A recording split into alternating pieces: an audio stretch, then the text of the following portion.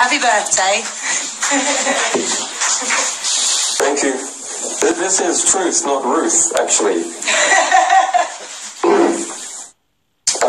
I actually didn't hear much of what went on because you need to be close to the mic that's connected to the computer system. But, okay, so I understand we're in the Volksbringer, and I'd like to thank the Volksbringer for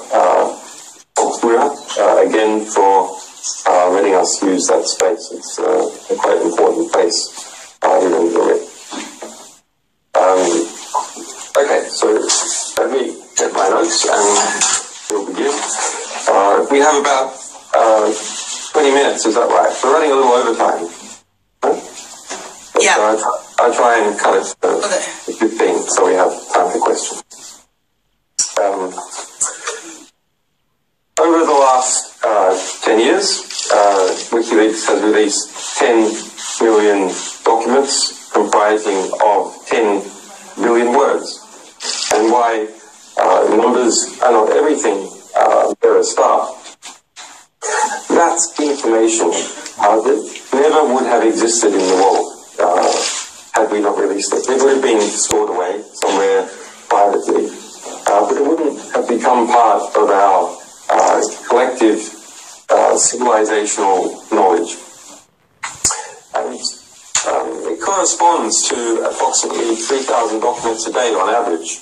That's a hell of a lot of work. That's why we don't release every single day. We do things at scale in order to, say, release 100,000 documents at once.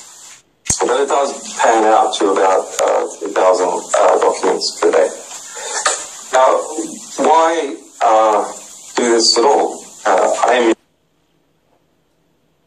in a position where I've been detained without charge here in the UK, in one form or another, prison, house arrest, the last 4 years in the embassy. As a result of this work, some of our sources, some alleged sources, have suffered terrible consequences in the United States. Actually, not many.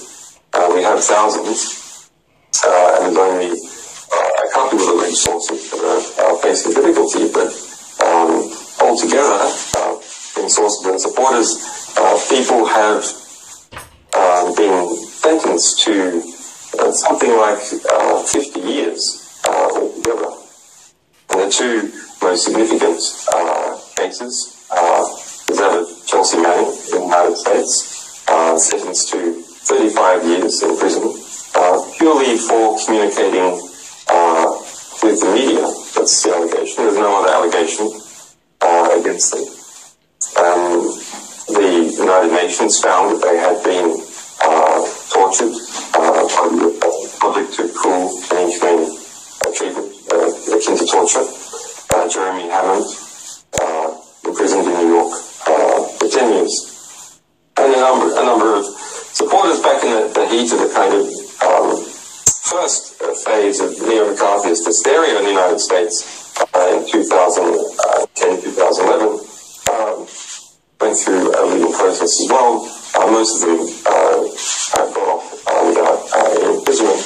But, okay, what does it teach you? Well, it teaches you something about the structure of power.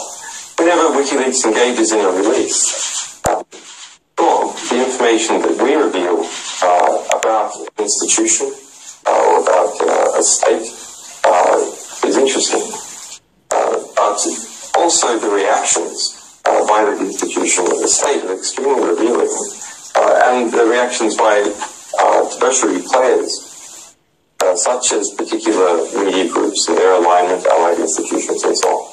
I mean, this in some ways harkens back to the old statement of Voltaire that if you want to understand the structure of power, you should see who it is that you have difficulty writing about. Well, myself, my staff, and our sources, we believe in some kind of romantic ideal. It's quite a quaint notion. It's quite a unthinkable notion. It's quite a notion, in fact, that perhaps in some ways doesn't belong to this time. It belongs to an older time, or perhaps a future time, which is that through understanding the world, we can do something sane. We can do something rational. It's not something of coming out of a postmodernist view of extremely bounded rationality, where we just kind of point it. We actually, it's fascinating to understand the world around us, and through this understanding, we can see justice come from it, as we have in many cases, some of which Sarah has pointed out. In fact, you can break down this quest for knowledge and understanding into really the three types of history. By history, journalists will understand that I don't mean what happened 100 years ago, or not only what happened 100 years ago, I mean history circa now, the history that is unfolding all around us. What are the three types? So, type 1 is the history which is subsidized, where there is economic interest in propelling it and promoting it.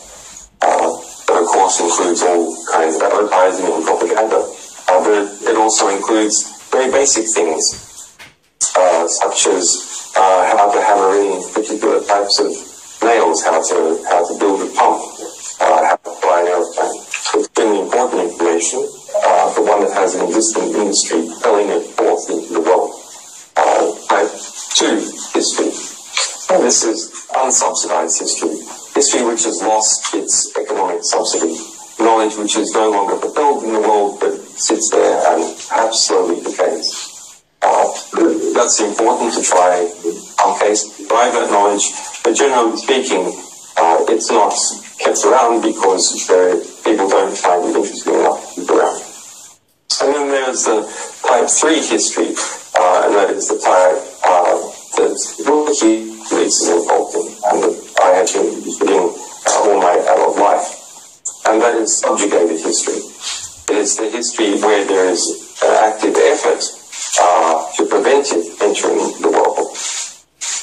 And this type of history, if we can find it, if we can grab hold of it, if we can pull it in to civilization and our collective memory, this is a type of history that would not have otherwise existed. That's true for nearly every document published. It would not have otherwise existed as something to be discussed by people of different languages and different cultures. A good example of that is, say, the Iraq war logs. That's a rich documentation of the history of a war, and in fact the history of two countries, and that would not have otherwise been present for the people of those countries or for the other countries that were involved in those wars to understand and derive lessons from. So through collecting this type of knowledge, subjugated history, we have built this romantic ideal of a grand rebel library. That's what Wikileaks is. A rebel library, a type of library of Alexandria.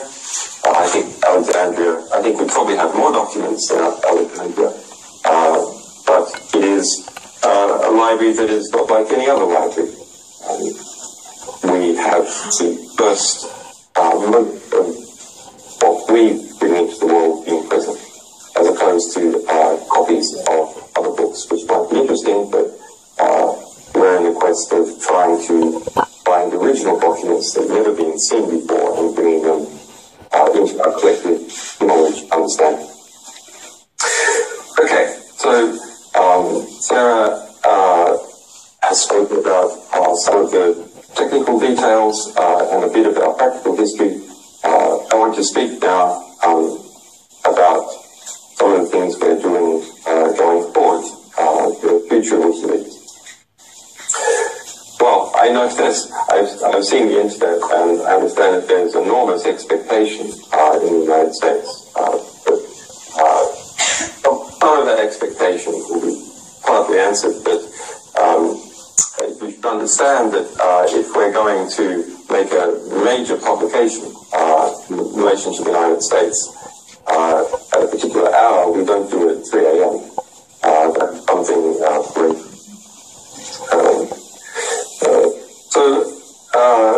We have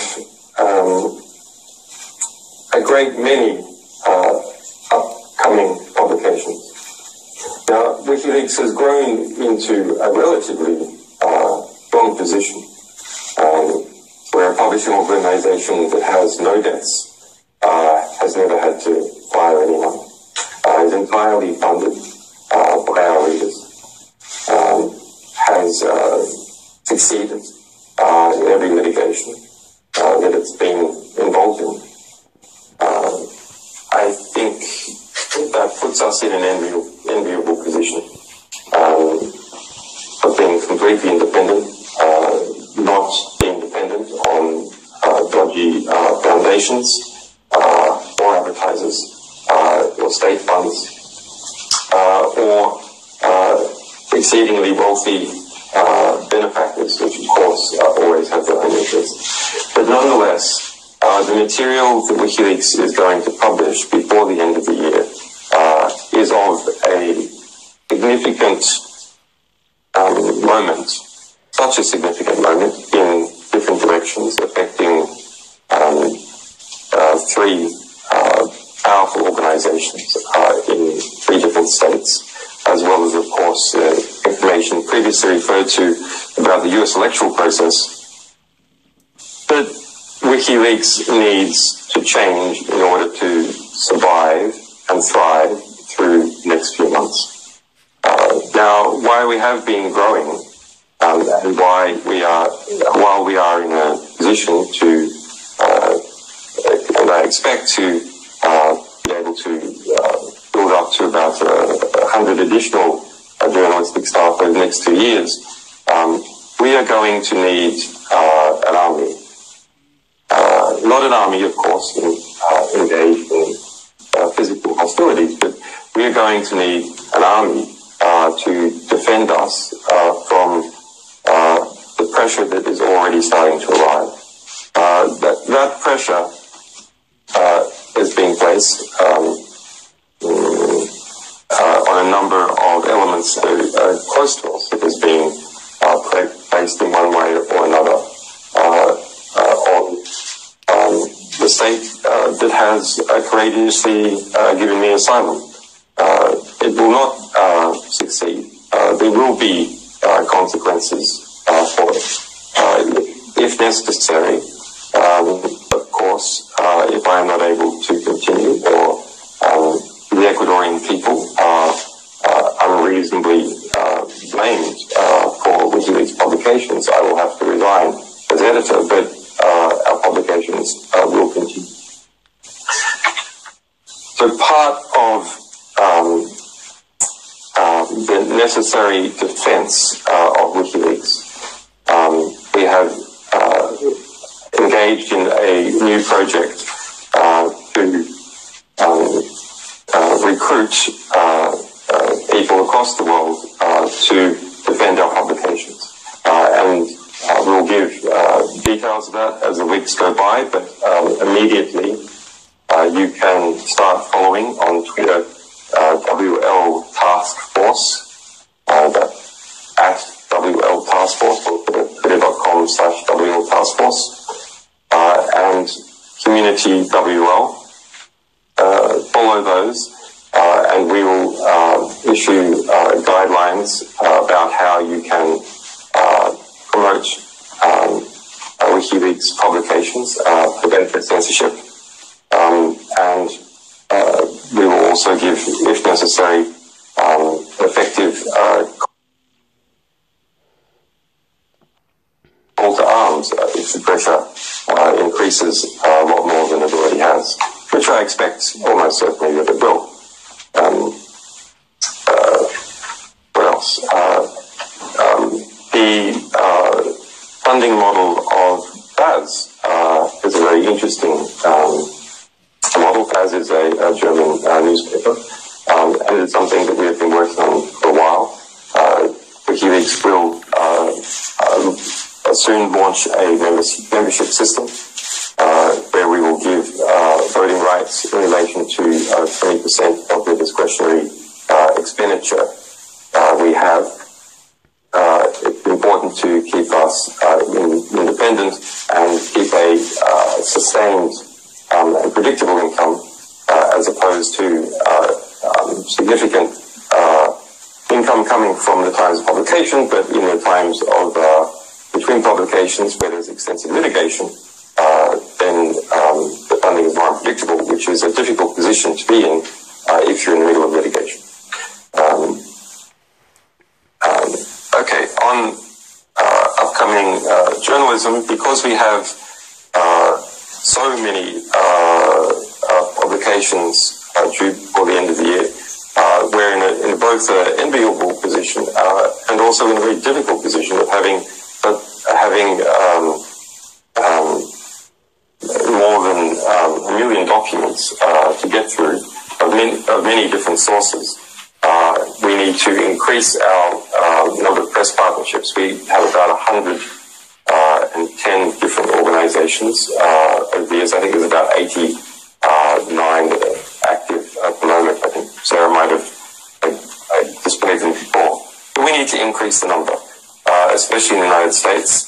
So journalists that are interested in taking one angle or another on upcoming publication and getting embargoed access, you do need to be a publication which has significant impact. Write to press@wikileaks.org and tell us what your circulation is and what the medium is and what your subject matter expertise is. We have a book which has just come out. That is the WikiLeaks Files. It is out now in the United Kingdom. It is 40% off this week at Verso. If you just Google Verso WikiLeaks Files, search for it and send it away. That's a free book, and it's available by ebook as well.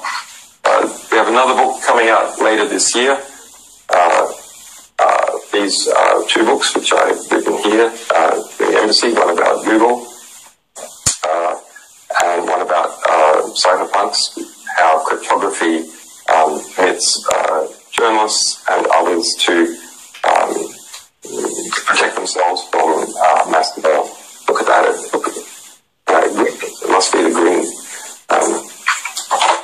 Okay. Now, upcoming publications. We hope to be publishing every week for the next 10 weeks. Now, we have on schedule, and it's a very hard schedule, all the US election-related documents to come out before November 8th.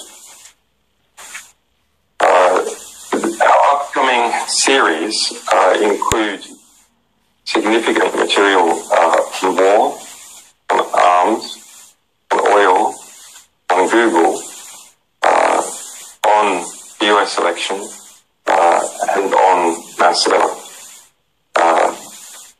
So journalists who are interested in those subjects, please write to press@wikileaks.org.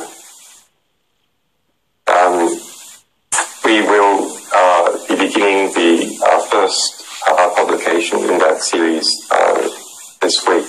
I'm not going to specify the hour because, of course, all the press blacks get ready to try and spin in the other direction. Okay, so finally, so we can get on to questions, there's a lot of thank yous. I'm going to avoid 10 years worth of thank yous. Needless to say, an endeavor like WikiLeaks comes about as a result of the efforts of a great many people and institutions, common allies, love what we're doing, and in some cases, sympathy and the thrill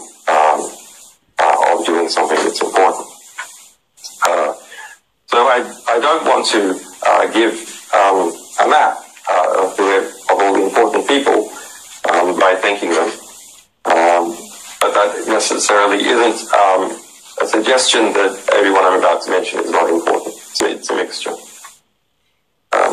First of all, the committed team of brave technicians and journalistic staff that make Wikileaks what it is, which is an organization which has technical understanding at its core. That is our speciality, that is our comparative.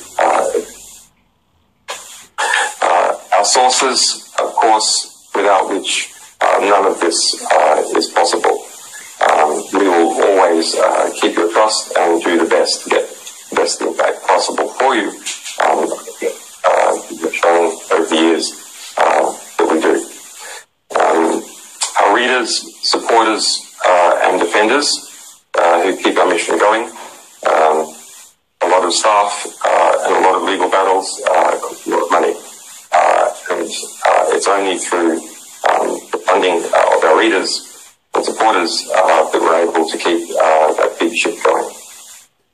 Our increasingly formidable legal team, they're public, so it can be named, including Balthazar Gazon, Barry Pollack, Margaret Kunstler in the United States, Melinda Taylor, Gareth Pierce, Stella Morris, Renata Abilia, Kerry Schenkman, Jennifer Robinson, Julian Burnside, Greg Barnes, and more than 100 other lawyers in different countries, nearly all of whom work pro bono, although they're expenses.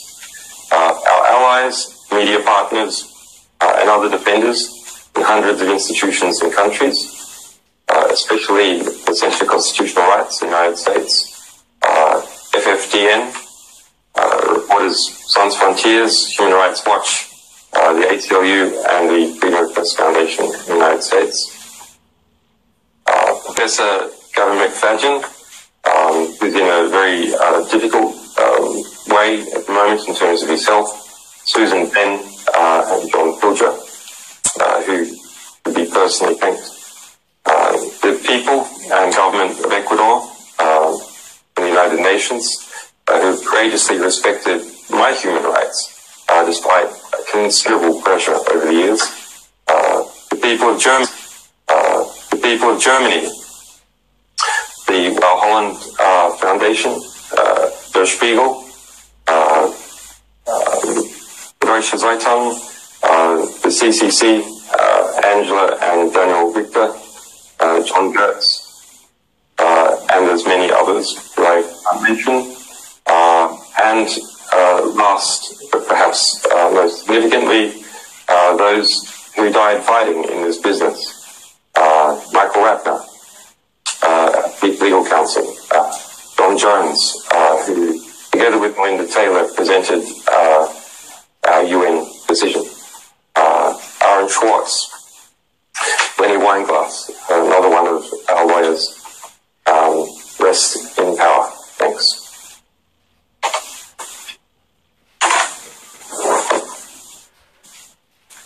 Thank you very much, Julian. So we have some time to take some questions. Yeah, sure. There's obviously been a lot of speculation in the US that the leaks are about to come out are going to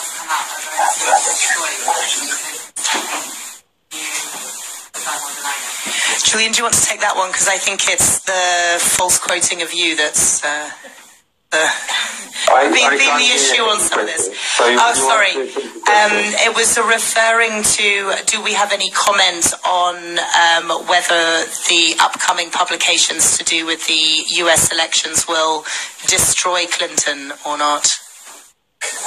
There has been a lot of misquoting of me and Wikileaks publications.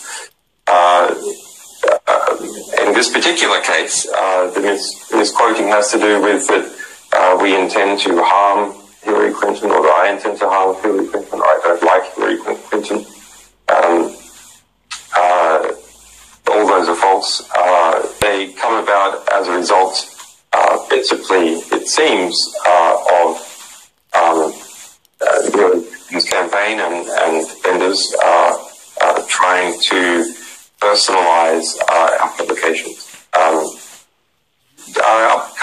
publications significant in relation to the US election? Yeah, we think they're significant. Do they show interesting features of US power factions and how they operate? Yes, they do. Any other questions? Yeah, sorry, me again. Yeah. Julian also implied that there's been some kind of threats towards the Ecuadorian people as a result of Ecuador giving Julian asylum. Can you elaborate more on exactly what kind of pressure they're under? Julian, do you want to... the question is, you seem to have referenced that Ecuador or the Ecuadorian people have been threatened because of the decision to give you asylum. Is that what you said, stroke meant, and can you elaborate any more? I didn't say threatened. I said that there's significant pressure. It is, if you read the Ecuadorian press, you see some of that in play in relation to other forms of pressure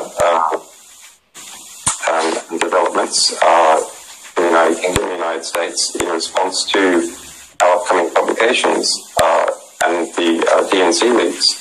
Well, we have a lot of sources, and those sources are in US politics, intelligence organizations, and their equivalents in the United Kingdom. And so we know when there are developments afoot, and we're aware of them, and we will understand them and react accordingly. Yes? So far during this election cycle, you focused on leaks from the DNC. Can you specify if upcoming releases, including before the election, would also affect the Republicans? Can you go that far? That was trying to get into content of upcoming releases, re the elections. Will it also cover Republicans? I mean, we generally don't go into sort of content of releases for quite specific reasons, in that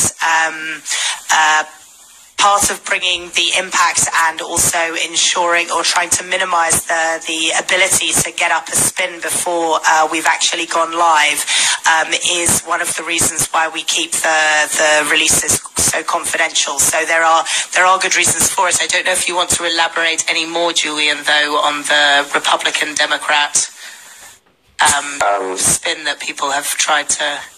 There's a lot of fascinating angles that are unexpected.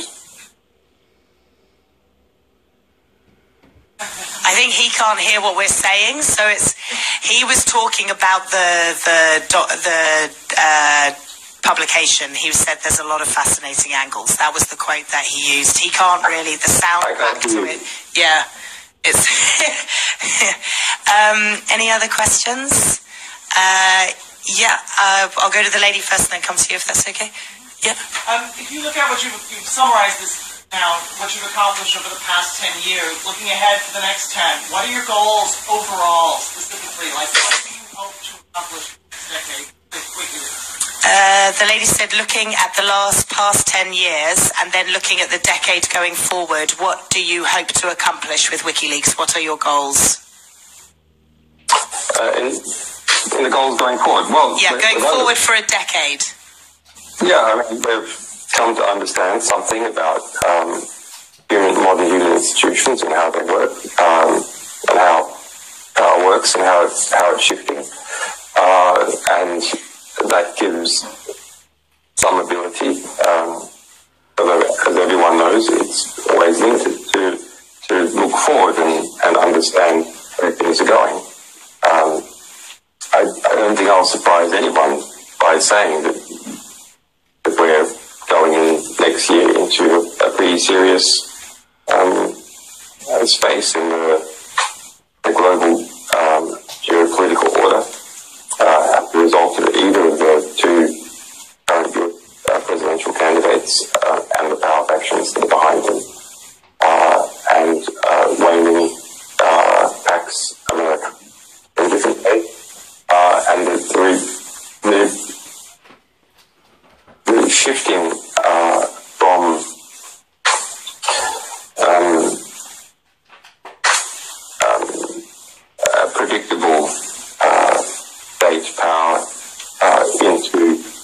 assembly of unpredictable state powers and major corporations acting more and more like states. And by that talk back in the 1990s that the state was at an end, actually something really very different is happening now. But I don't think something that could have been foreseen at that stage. So as far as WikiLeaks is concerned, the more we're in an interesting position, but the more that the world globalizes and digitizes, the greater comparative advantage WikiLeaks has. Similarly, the greater the levels of censorship, including self-censorship, the greater WikiLeaks' comparative advantage is